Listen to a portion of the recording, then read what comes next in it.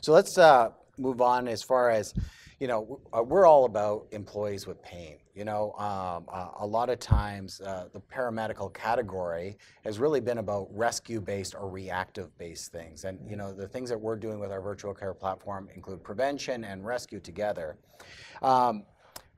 The sooner someone gets access to a healthcare professional, if they are in pain, the quicker they'll deal with it. And there's all these studies that are coming out that show people in pain typically also are experiencing depression and things like that. And there's a big push, obviously, for mental wellness in the organization.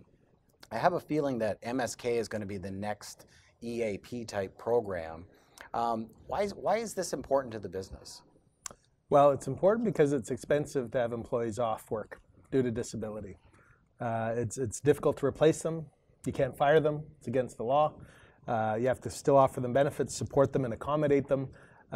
So keeping employees healthier is better for the employees and their health outcome, and better for the business's bottom line. Yeah. So when it comes to, you have a great point about secondary disabilities. Mm-hmm. So picture this: you have an employee who goes off due to a back pain issue. Maybe they're a lower income earner, they're incurring lots more expenses that they didn't have before, they've been prescribed new prescription drugs that aren't completely covered, and to boot they're on long-term disability where they're only getting 2/3 of their income replaced. Gotcha. So they're making less money, their expenses are higher, and now their physiotherapy maximum has just run out. And we're telling them, you should really go see somebody.